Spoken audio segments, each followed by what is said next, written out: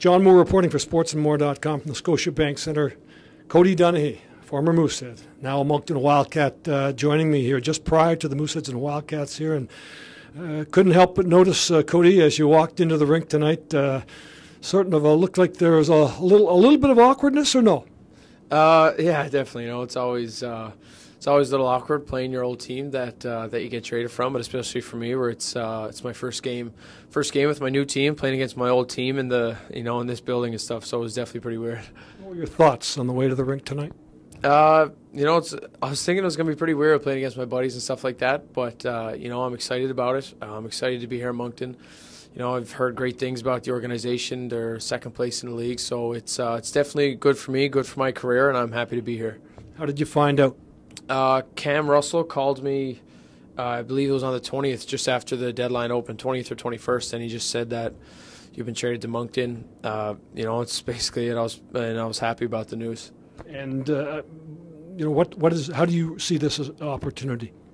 Halifax is obviously in a bit of a rebuild.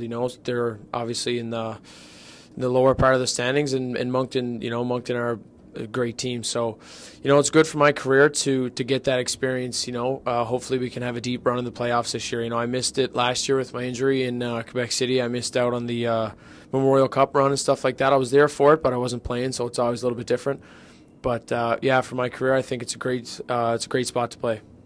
This isn't the first time you've been dealt, as you mentioned. You've been through this before. What do you take from the previous deals that perhaps you can take and make this deal even work better for Cody Donaghey?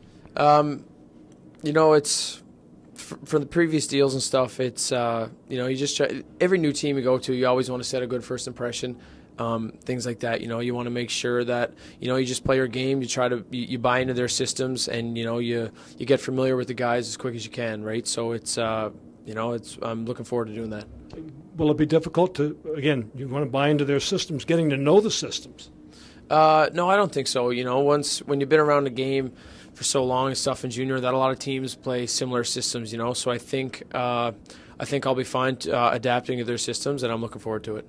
Finally, is this Moncton Wildcats team from where you sit right now, and still the trading period is not over yet, but is this a championship team?